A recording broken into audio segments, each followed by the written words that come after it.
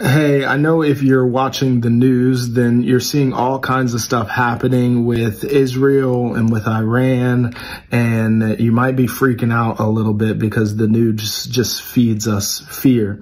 But the truth is that God is not surprised and God is in control. And so honestly, I just wanted to take a beat and I just wanted to pray for Israel. I also wanted to pray for Iran, and I want to pray for the world, because at the end of the day, like, our mission as a church is to connect people, which means the entire world, to the life-changing power of Jesus Christ. And so that doesn't change based upon what country those people are in. But our mission is simply that everybody in the world would come to know Jesus, and our job via the power of the Holy Spirit isn't finished until that happens. And so, Lord Jesus, I just pray that you would be with your people where they are right now, that you would be a hedge of protection around Israel, that you, Jesus, would connect people to your life-changing power, that the people that aren't even a part of the war in Iran, Lord Jesus, would come to know you, that soldiers and leaders of the world, Jesus, would come to know you, would be connected to your life-changing power all around the world, Lord Jesus. And I just pray that you would be with your people.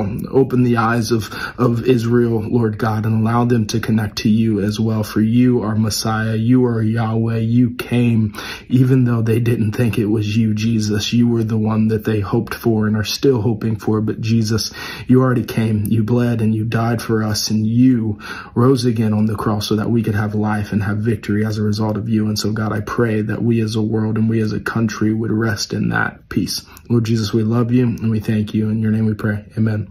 Guys, have a great day. Rest in the peace of Jesus and know that he is in full control.